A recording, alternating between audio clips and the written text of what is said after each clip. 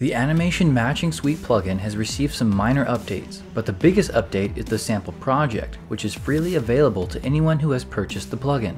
Previously, the standard Lyra unarmed jogging animations were used in this sample project.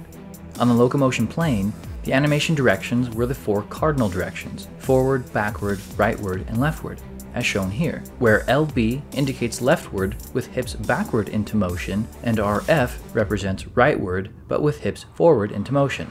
These are merely the conventions I use when labeling animations.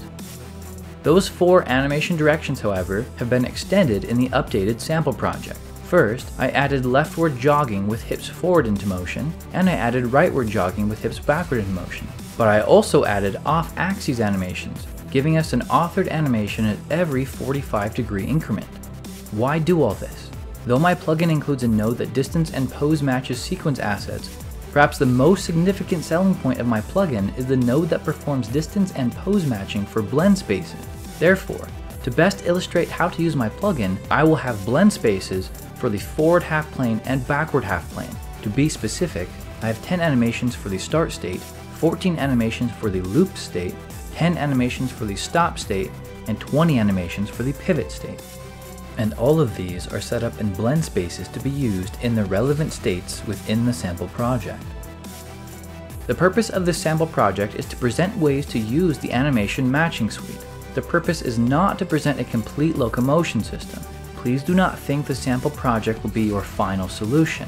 Use it as a reference for how to apply my plugin in your own game development projects.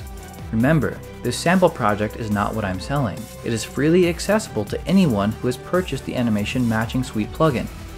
That said, I've highly commented the sample project, and in some cases I've provided alternate approaches to the default setup. For example, in the loop state, the default setup is to have 2 BlendSpace matching nodes that blend into each other. However, you might want to try using the linked graph approach instead, so I've provided that as an example. You may find one approach better than the other. Regardless, I hope you enjoy the sample project. If you have not already done so, please join my Discord for support.